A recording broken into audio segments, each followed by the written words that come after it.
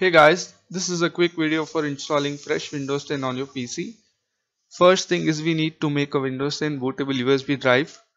For that we need a working PC, an 8 GB USB, Windows 10 ISO file which you can download from Microsoft website, and a small software called Rufus. I'll provide all the download links in the description below. So after downloading all the necessary files, we can start with the process. So this is Windows 10 1909 version, which is the latest. So now I'm gonna plug in my USB. I'm using a 8 GB USB. So now open Rufus. So here's my USB. Now select the Windows 10 ISO which you have downloaded. Open and select partition scheme to GPT. So click on start. Click on OK. So this is gonna take a while, like 10 to 15 minutes based on your system.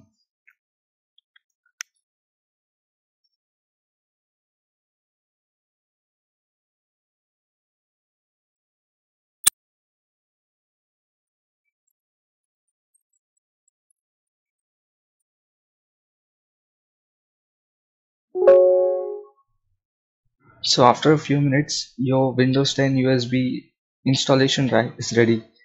So just remove it and plug it into your system and start with the installation process. Now plug in the USB drive in the system in which you want to install Windows 10. After plugging in, power on the PC.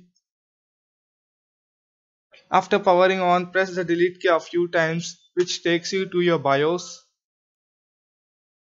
Here you can see the USB drive on the right side under your SSD. You can also access boot menu by pressing F8 a few times when you power on your PC. Now open the boot menu and select the boot source to your USB drive.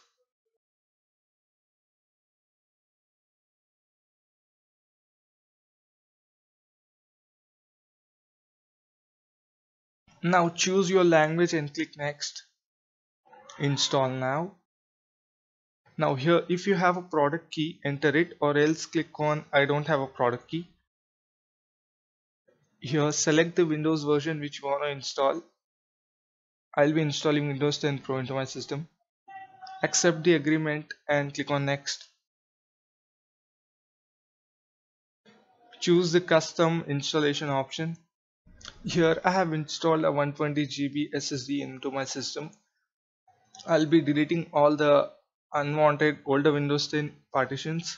Now you won't see all these many partitions in an new SSD. It will be a single one. Select the drive in which you want to install Windows 10 in case you are having two or more drives installed in your PC. Here it takes time. If you're installing Windows 10 on your SSD, the process is really fast.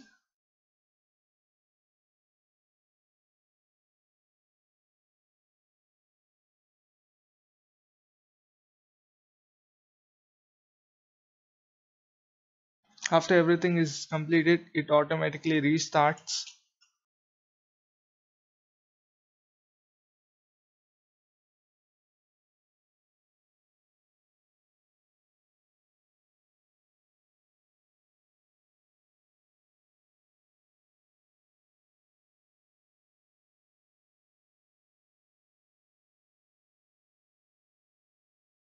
It's restarting once again.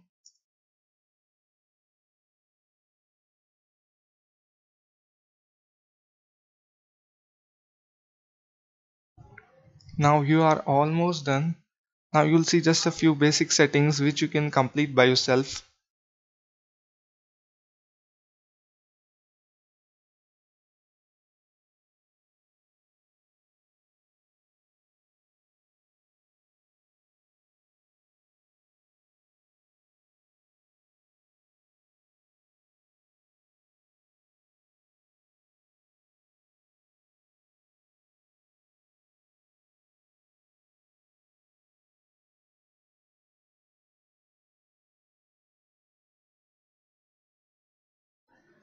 Now we have successfully installed Windows 10 on our PC, guys.